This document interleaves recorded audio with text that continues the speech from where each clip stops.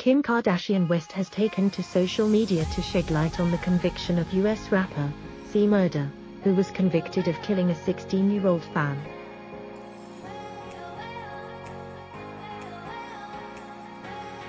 The 39-year-old star frequently uses her platform to bring attention to cases of injustice in the United States prison system.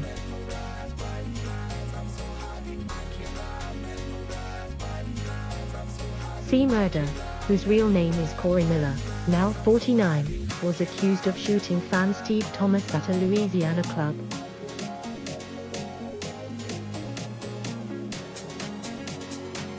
He is currently serving time in Louisiana State Penitentiary but has maintained his innocence since his conviction.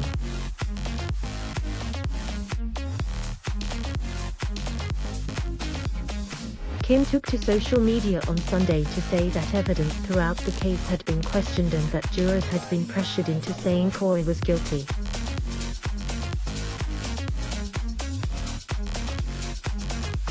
Read more related articles addressing her 66.4 million Twitter followers, the trainee lawyer said, #free Corey Miller.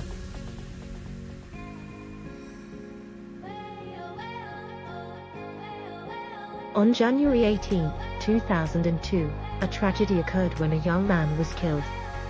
The next day Corey Miller was arrested for the murder.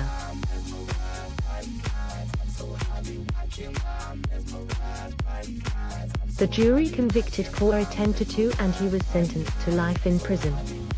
If his trial was today, the jury would have had to be unanimous for him to be convicted.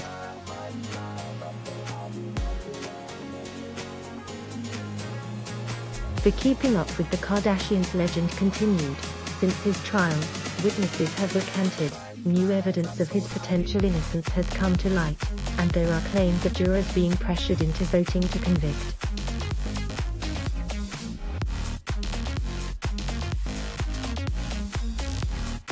Read more related articles. True justice for the young man requires that the person who actually killed him be held responsible and that Corey Miller be returned home to his kids.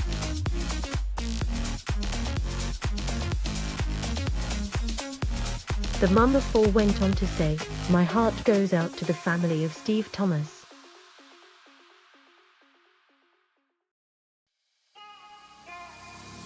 I can only imagine how hard this is, and my intention is never to open up this painful wound but to help find the truth behind this tragedy."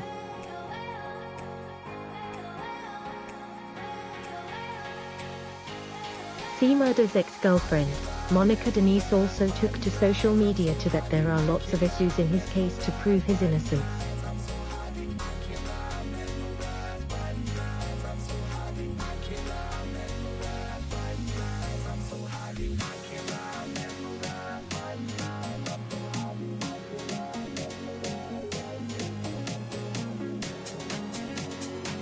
Since embarking on her journey, she has spoken at the White House surrounding criminal justice reform alongside Donald Trump and has fought to grant clemency to Centonia Brown Long, Crystal Munoz and Judith Negron.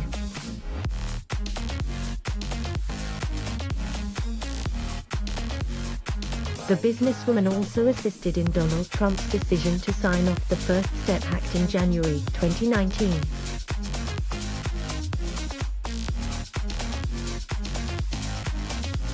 Kim's father, Robert Kardashian Sr., was also a lawyer who represented O.J. Simpson, who was accused of the murder of his wife, Nicole Brown Simpson.